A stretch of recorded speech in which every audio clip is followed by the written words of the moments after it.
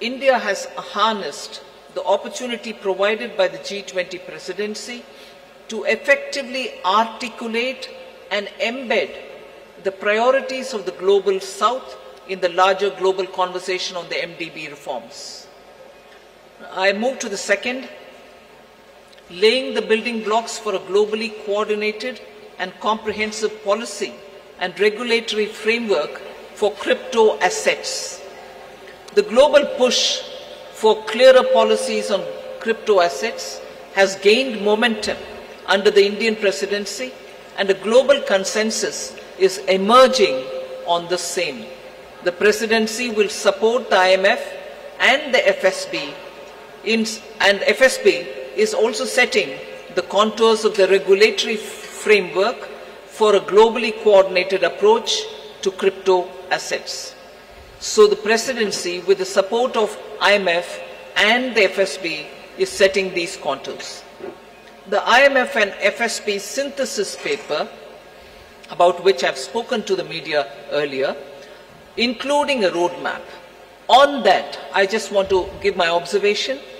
This synthesis paper delves into how the policy and regulatory frameworks developed by the IMF and the FSB, alongside the other standard-setting bodies, will fit together and interact with each other. This paper is now available in the public domain for all of you all to see. The third one, which I'd like to draw your attention to, is the financial inclusion and productivity gains through digital public infrastructure. India, as you all are aware, through the India Stack, became the first country to develop all three foundational DPIs: the digital identity, the real-time fast payment, and a platform to safely share personal data without compromising privacy. So embedded this concept in the G20 financial inclusion agenda by formulating G20 policy recommendations for advancing financial inclusion and productivity gains through digital public infrastructure.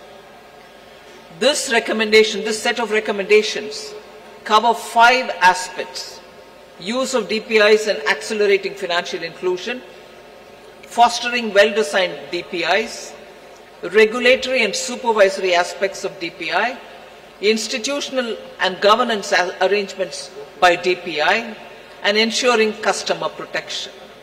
So DPI has also been integrated into the G20 Financial Inclusion Action Plan, the FIAP, which will run between 2024 and 2026. That's a strong legacy of the Indian presidency.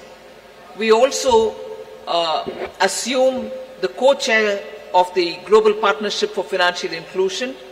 The implementation of the Financial Inclusion Action Plan, as well as the policy recommendations on DPI, will remain as areas that will continue to be heard across the G20 forum.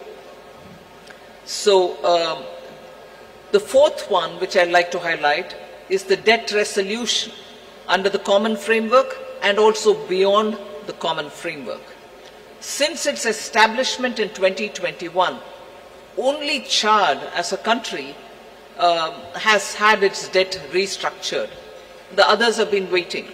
So since India took over the G20 presidency, good progress has been made in the ongoing country cases under the common framework of debt treatment, and the 3 countries in that are Zambia, Ghana, and Ethiopia.